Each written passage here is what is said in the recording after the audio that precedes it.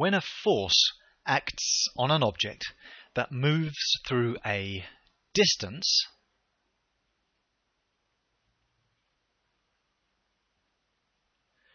parallel to the force, then we say that work is done. Now, this is just physics speak for energy transferred by a force. We say that the force is doing work. And the equation for work done is the force multiplied by the distance that it's moving. So W equals F times D. And that work done is equal to the energy transferred.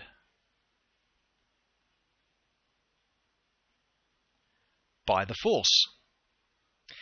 So let's just go through the quantities.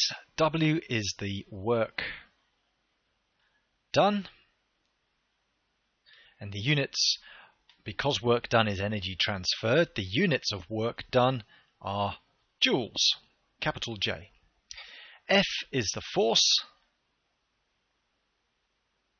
and the units of force are always newtons, and D is the distance.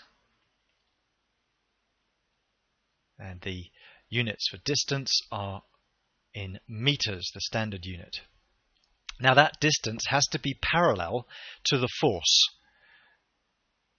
for there to be any work done or any energy transferred. It's no use if the movement is at right angles to the force. So this chap here is pushing this sign along with a force that way. But if the sign is moving that way, upwards on rollers or something, then the guy here is not doing any work. He's not transferring any energy from his muscles, chemical energy, to kinetic or any other type of energy. So the force and the distance have to be in the same line of action. Okay, now work done happens in many, many situations. In this situation here, we have skydivers, and what is doing the work? Well, what are the forces on the skydivers? So there's a weight force downwards. So be careful, by the way. Work done, W, is also the same symbol as weight, W.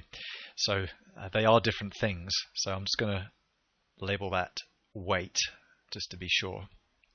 So that's the force due to gravity acting on these skydivers. And, well, the skydivers are moving. They're moving downwards at a high velocity. So they're moving through a distance. And so we have a force, which is the weight, times by the distance.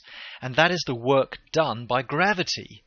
And that's transferring what type of energy to what type of energy? Well, they're losing height, so it's transferring gravitational potential energy into kinetic energy. Don't know if you can just see that. So we say that gravity is doing work.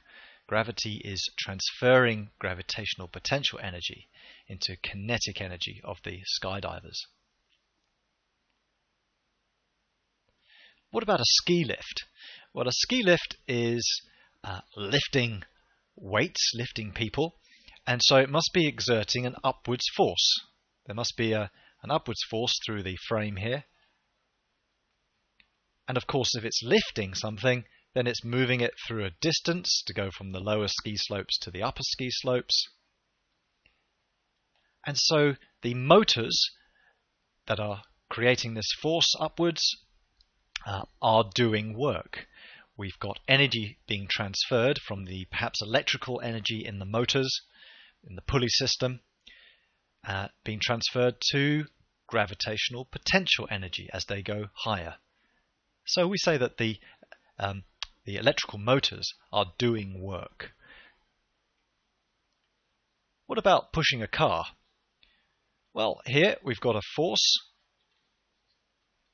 acting to the right as the people try to push the car, and of course they are moving, hopefully, the car through a distance, and that distance is parallel to the force, so they are doing work. So what are the energy transfers? Well, chemical energy in their muscles is going to go to kinetic energy of the car, That's the energy transfer. And so we would say they are doing work with their force. Finally, how about something that's been slowed down? Here's a fighter jet that's landed and it's deployed its parachute to slow it down faster. So there is a backwards friction force due to air resistance. But the fighter is still moving forwards. So hang on, how does that work? We've got force acting backwards, but distance moved is forwards. In this case, work is being done by friction, by the air resistance, but it's transferring the kinetic energy of the plane to heat energy. That's what friction does. Friction converts kinetic energy into heat mostly. And so the fact that they're going in opposite directions doesn't matter. They're parallel to each other. And so friction, that force called friction, is still doing work. It's still transferring energy from kinetic energy into heat in this case. So that's a special case when things are slowing down. Okay, I hope that makes some sense, and I'll see you in the next flashcard.